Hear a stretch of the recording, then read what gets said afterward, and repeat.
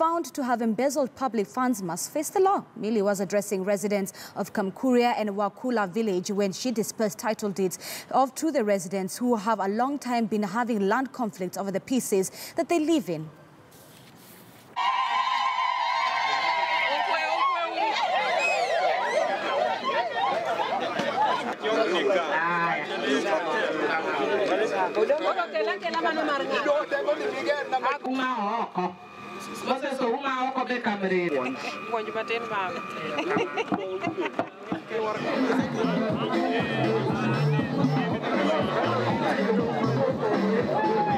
We are fully and totally behind the president in fighting corruption, and I can tell you that in the past I have been known to not be very friendly with the presidency.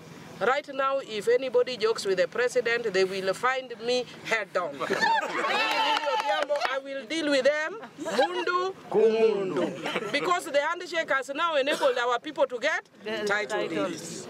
And we are hoping that the handshake now will bring many other benefits. Yesterday we were in Remba where fishermen with the entire security team of the county, courtesy of the handshake. And the government is now committed to addressing the issues of this area, courtesy of this handshake. So me now, I am defender number 1.